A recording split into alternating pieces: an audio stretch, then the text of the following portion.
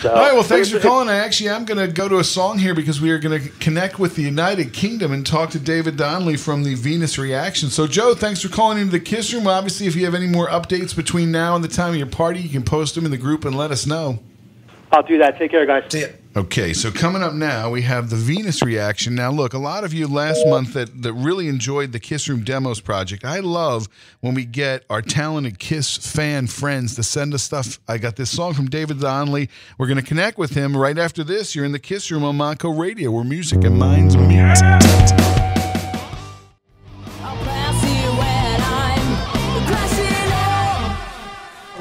All right, now let's see if this works. David Donley, are you on the line? I am on the line. Fantastic. Look at that. Coming in through Skype. You know, like now normally we just talk to those guys on the phone. I hate using Skype in the studio because what I just found out was the Skype isn't working on the station computer, so it's actually running through my phone right now. So it's all right, okay. I'm looking at a laptop. There you go. Well, that sounded great. The song was great. So tell us, obviously, the band is the Venus Reaction, and that's crashing up. And tell us about it. Well, it's just, I've spent the last 10 years as a sort of session guy playing behind and beside, quite a lot of really cool artists and stuff. But I always wrote my own stuff. And it was, I kind of took the Kiss model, when they said about the band that you always wanted to see. And when I sort of thought I want to do something of my own, I thought, well, who would I have in it? And so I sort of put out a wish list, as it were, for myself. And I got everyone. I got everyone I wanted. It's me on guitar. It's the rather delicious Amy Conradine on vocals, and Glenn Matlock's on bass, and we've got Ed Graham on drums. Cool. And so it's kind of like an all-star lineup except me. Now you were saying that. Now I want to take credit for this. This is the first international broadcast of the song. Yeah, I've tried to do this single differently because when you're in the industry, it can become a bit of a sort of like I don't know. There's bits of it that aren't pleasant and what have you, and the machine. You witness the machine. And I wanted to do it outside the machine. So the first thing I thought of was podcasts rather than radio stations. I mean, I could probably pull a few strings to get on the radio stations you're supposed to get on, but I don't want to. And that's the reason. That's the reason why it's on a 7-inch clear vinyl single as well. It's a 7-inch clear vinyl single with a picture sleeve. Inside there is a download card with extra goodies on it and a bonus track, but which you got to do these days. But I just love records, man. I really do, and I'm so excited to be on the Kiss Room. It's just mad.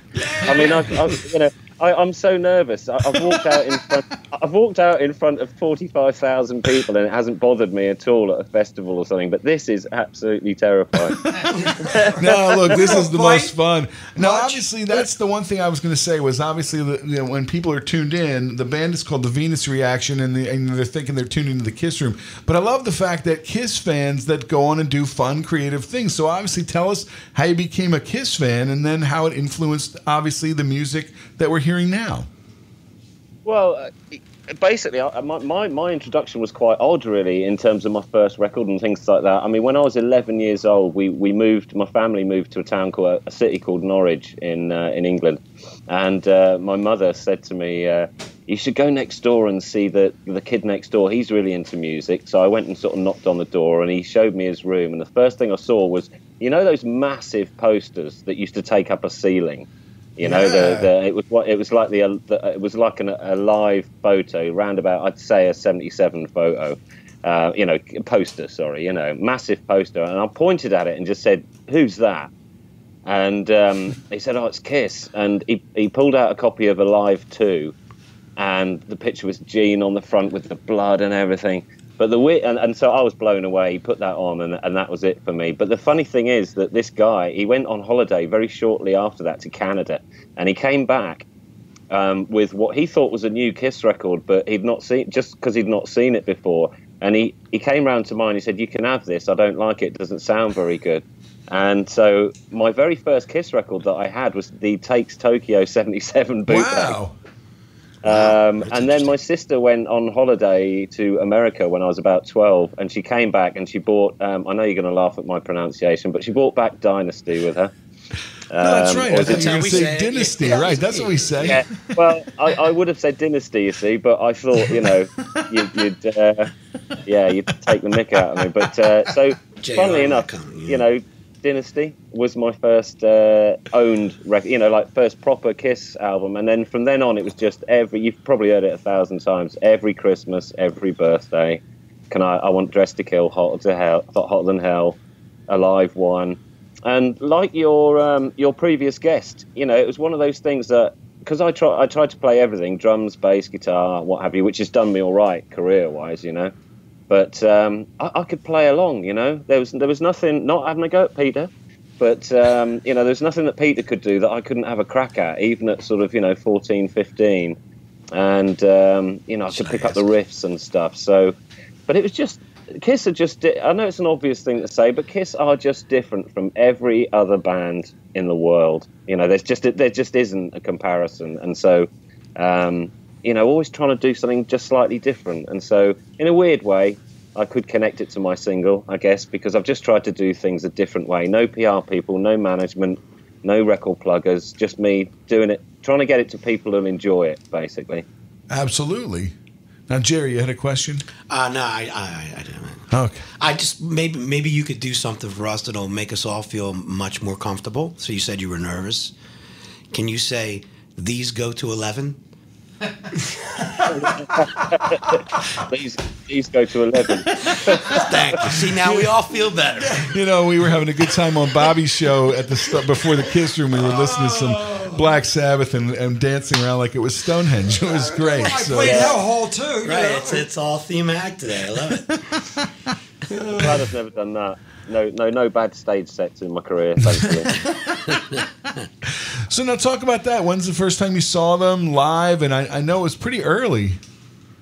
Well, not early as far as Kiss are concerned. My first Kiss gig was the very first reunion shows. Oh, okay. I saw them at Wembley on the first reunion tour, and I remember I bought a copy of Kisstory on the merch desk. And it's I don't know whether it's a rare sort of thing, but it's signed by like kind of all of them, plus I think Bruce, and I haven't looked at it for a long time, but the tracing paper bit seems to have about 5 signatures on it. Yeah, when that first came out, you had the option of buying. Yeah, and then I saw the Finsbury Park, which was the very last gig of the tour, I believe, and then Psycho Circus, and then Alive 35 at Wembley. And this year, oh man, I do a lot to just anything to sort of continue to not have a normal job, and so I'm a producer as well, and I was producing this Swiss band called Dax and Roxanne, and they've got the same PR company as Kiss and Guns N' Roses, and I got invited with like all access, and I could have met Paul Stanley the night before because the Dives played the Water Rats in London. But I couldn't make it. I couldn't do it. I was gutted because the guy that's their PR guy said, do you want to come along? And he was looking after Gene. That was his job while they were over here, was to look after Gene and Paul. And I can't believe it. When they played London just a few weeks ago, I could have been there. I could have had a night of my life, but I couldn't. So there you go. Wow, that's a kissed opportunity.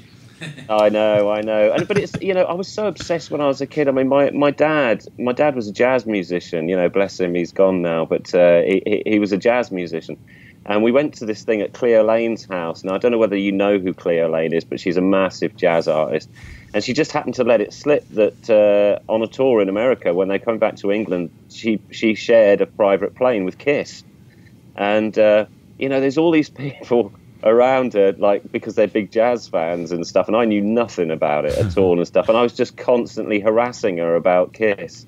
What do they look like? And obviously, what a stupid question to ask. They look like blokes. They look like 4 blokes. I was going, yeah, but what do they? Did you get any pictures? And so that my obsession is huge, and I honestly can't say anything, which is so frustrating. But last Sunday, I spent the day with Alan G. Parker. Really? Does that name ring any bells so to you? Did he tell you if we're ever going to see that movie or not? I said to him, I said, "What can I say, Alan? What can I say? I'm going on the Kiss Room. What can I say?" And he goes, "You can say it exists." Wow. I can't say any more than that, but I'd love to. I'd really love to, but I can't. But it Aliens exists. exist too. So obviously that's, for anybody that doesn't know the name, obviously he produced You Wanted the Best, You Got the Best, or at least that was the working title of the documentary. And he's directed that movie, so obviously we've never seen it, and does it appear did he give you any idea? Do you think he's actually never get it distributed? I can't say anything, mate. Honestly, I said to him, I said, "Can I say anything?" And he said, no, "You can say it exists." And that's the quote I've got for you, I'm afraid. But maybe maybe in the future I'll come back on and say a lot more. It is nice to know that it does exist. I know they shot a ton of footage for it. We've talked to a couple different people, even here on the Kiss Room, that had, little bits and pieces about it. But yeah, I would love to just see it. So. Yeah, I mean, I've basically been, alongside Alan along the journey of this film, and obviously we were hoping it would come out, straight after they'd shot it and stuff, because I was fairly sure I'd get a free ticket and a premiere, so that would be good. But I honestly can't say any more, but rest easy. That's fantastic. Now, obviously, I was going to say real quick, obviously, when you think about for Kiss, what are your favorite songs? Who do you gravitate to? Well, to me, it's "I Stole Your Love" is always my favourite song, I think. But I like weird deep cuts, like sort of "Ladies' Room," "Take Me," "Mr. Speed," that sort of thing. I do like the dirty. This is whenever there's this stupid argument about Ace and Tommy and all this sort of stuff. It's just I like the dirty rock and roll band, and that's Peter, Ace, Gene, and Paul. And I totally understand that we've got this cool, this band that plays perfectly every night these days, and all that sort of stuff with the guitars and, Eric Singer on drums. Amazing. I met Eric Singer, top fella, and I still love Kiss and I love the current Kiss. But for me, it's the fact that with Ace, you just never knew what was going to happen. Anything, it could fall to bits at any minute. And sometimes Peter Criss would do a fill on the drums that almost didn't make it. I just love that, and that's why. Like I say, I've got Glenn on my single, and the weird thing is, I've had at least 4 friends who their 2 favourite bands have been the Sex Pistols and Kiss, and I wonder whether it's A, because they're bands that both annoy people, they're a bit sort of like you love them or hate them type sort of thing, and the other thing is just that they had that chaos type side to them, because with Kiss it was the running around and all that sort of stuff. With the Pistols it was because they would just they were still learning their instruments pretty much when they start playing, but yeah, Glenn's told me lots of fantastic stories about them, and but I've had stories from. There's a Peter Criss story that I really want to tell, but I know we're on Montco Radio. Tell me the clean version. Yeah, give it clean. I was on tour with a band about 3 years ago, and I'm not going to say who it is, and I'm not going to say what the person is because I don't want him to get into trouble. But he basically was asked to go and play bass on a swing album that Peter Criss was putting together, and he went to Peter Criss's house, and apparently he's perfectly welcoming, and everything was going okay. They were sort of having a little, sorting things out. But every time that Peter would go off to the kitchen or go upstairs, he's got gold discs and all sorts of memorabilia on the wall. And every time he would walk past a picture of Gene or Paul, he would stand in front of it and just scream obscenities and various things about various things relating to what religion they may be and things that they should do with their mothers. Unbelievable, absolutely. And he said it just really weirded him out that he'd be perfectly okay, and then he'd just go and get something, and halfway up the stairs he'd just stop and shout something at the picture of I mean, I love him. You've got to love him, haven't you? You know, still tormented after all these years. You know, especially after you read his book. I mean, his book. I'm always hoping that he's in a better place than he was when he wrote that book, which he seemed very angry. And when we saw him in New York this summer, he was great. And every time I met him in the last bunch of years, he's always so nice, and he's so welcoming when you see him, and he's always with a hug and a handshake. And I hope you guys are good. And like the one year I met him was around Thanksgiving, so it was after Thanksgiving, so he's wishing everybody a Merry Christmas. And when we saw him in New York this summer, the big thing obviously is all about get yourself checked out for men's cancer, and it couldn't have been nicer. But you read the book and he has such anger, and then to hear a story like that, you say it's obviously look, there's only so many laps around the track, and we're probably getting close to the end. We've been saying that for 20 years, but it's since the reunion, he can afford better meds too. I've met a lot of people in my sort of career that like you just think, why aren't you happy with what you're doing? Because I mean, everything I've done, I've just been so chuffed. I mean, last year I was working on an album that was being produced by Tony Visconti, Bowie's producer. Yeah, baby. And I was sat in the booth with my guitar on my lap, and Tony's talking to you, and he's going, right, Dave, okay, we're gonna do it like this, Dave, and all this sort of stuff. And I'm just thinking, that's the voice that Bowie heard. That's the voice Mark Bolan, Thin Lizzy, amazing, and every time I never get sick of it. It's I never get sick of it, and I have met people where I just think, oh, come on, you could be working in a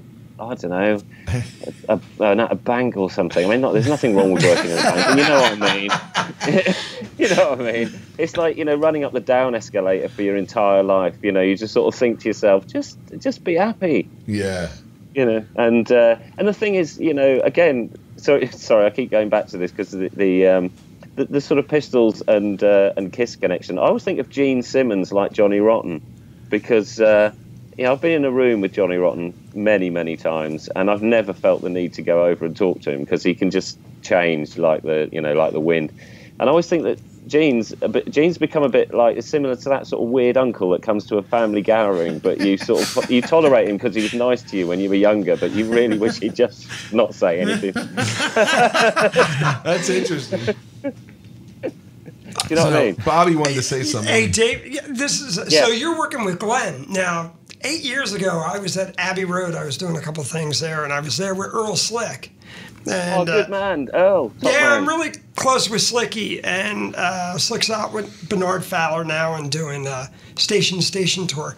But 2 years ago, I was in Edinburgh, and Slick and Glenn were doing the Fringe Festival. So, I mean, how long have you been doing stuff with Mr. Matlock?